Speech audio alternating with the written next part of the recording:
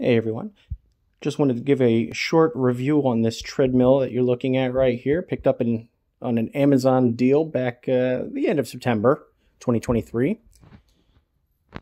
Pretty nice that it's a under the desk walking treadmill, but does support light running. It's got a rail up here so that you can put your phone.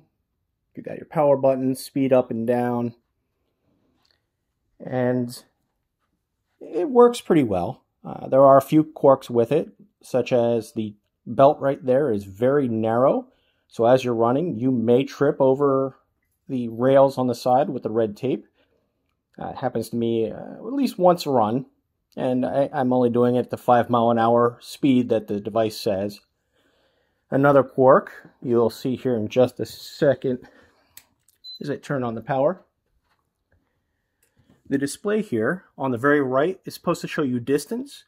In the middle is the time or the duration of your current run. And unfortunately, both of those run fast. So if I start either my Apple Watch Series 9 or my Garmin Forerunner 965 at the same time that the treadmill starts, after about 10 minutes, there will be a difference in the time. Usually the treadmill being about 6 seconds ahead somehow. And then that relates to the distance, somehow is always showing a further distance than what either watch will think that the duration has been. It is pretty nice, gives you a small countdown before the run begins. But like I said, the hardest part is going to be how narrow this tread pad is. So you may find yourself kind of tripping and catching the side rails here with your foot and, having to recatch your balance.